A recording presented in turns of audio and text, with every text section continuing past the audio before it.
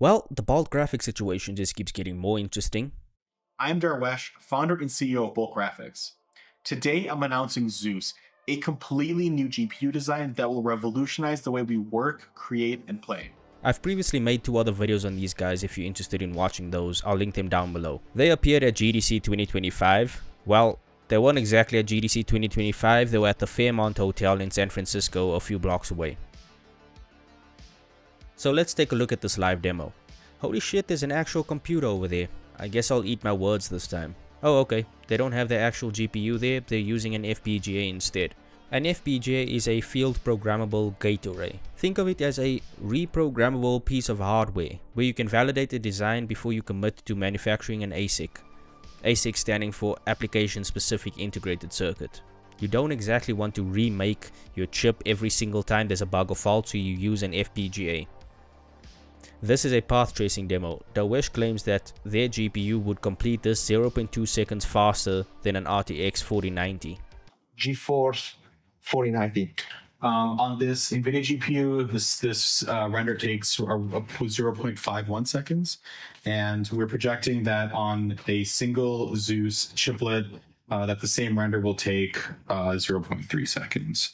And across 4 chiplets, it's going to be 4 times faster than that as well. But let's try and work out the math for this. He said 0.3 seconds for 1 chiplet, so across 4 chiplets, that would be 0.075 seconds. And each chiplet has 64 engines running at 1.2 GHz. The FPGA running at 100 MHz took 106 minutes to complete the task. Let's start by converting that 106 minutes to seconds. That gives us 6,360 seconds.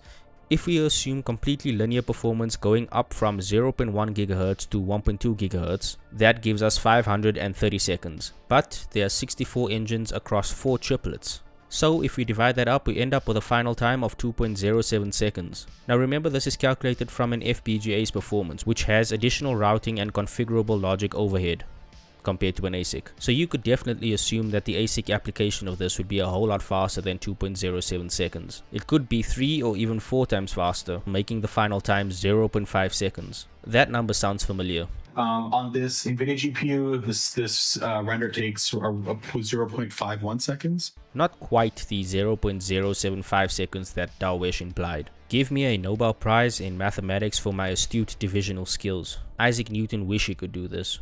Another thing there to mention is that the proposed node process for the Zeus GPU is 5 nanometers. 5 nanometers is above average, guys, huge even. At least it has a great personality. Only TSMC and Samsung are producing 5 nanometer or below as far as I'm aware.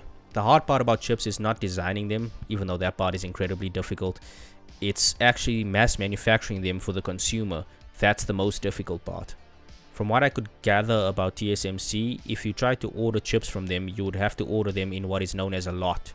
A lot consists of 25 wafers, which means ordering a lot would cost you just under $500,000, or I'll put the exact price next to my head. That could get you at least a 1-bedroom tent in Canada.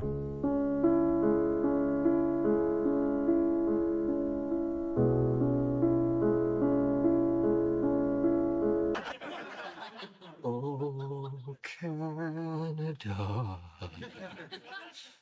our home and native land.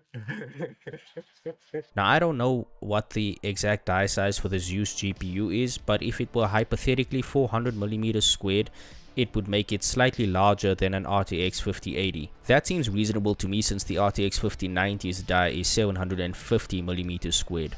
At 400mm squared, you could get approximately 148 dies from a 300mm diameter wafer, which puts the cost of each die at about $126 per die. But the cost to Bolt Graphics would obviously go up because TSMC doesn't have 100% yield. It'll work out closer to $300 per chip after Bolt Graphics buys them from TSMC. So from all that, you can assume the cost to consumer for a Bolt Graphics GPU would be around $1,400 based on Nvidia's markups. These estimates are on the low end, by the way, since TSMC have raised their prices this year. However, it could be cheaper if they decrease the size of the die, which would increase the number of dies per wafer, which could possibly push the price closer to maybe $1,000, maybe even under that. In the second video, they showcased their electromagnetic wave simulation performance. Hey guys, this is Darwesh. I'm here with Cole. Cole's our director of R&D, and he's been working on a very special project. We're going to show a quick demo of this very special project, which is electromagnetic wave simulation. So after we had some success with the hardware accelerator Lightning for ray tracing, we decided to look at other areas where this could also be beneficial, and we landed on looking into different physics use cases. And since light is on the electromagnetic spectrum, it felt natural to look into EM more.